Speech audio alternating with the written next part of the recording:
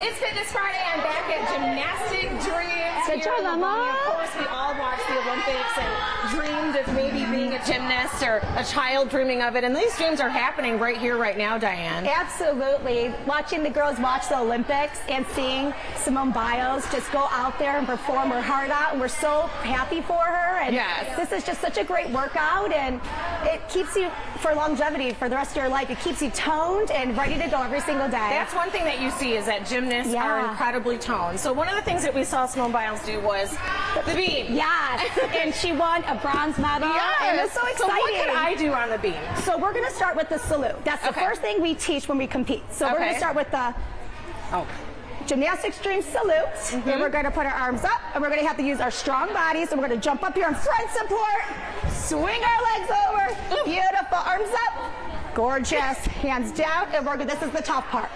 We're going to use our abs. We can do this. Are you ready? Here we go. And swing up. Beautiful job. And arms up.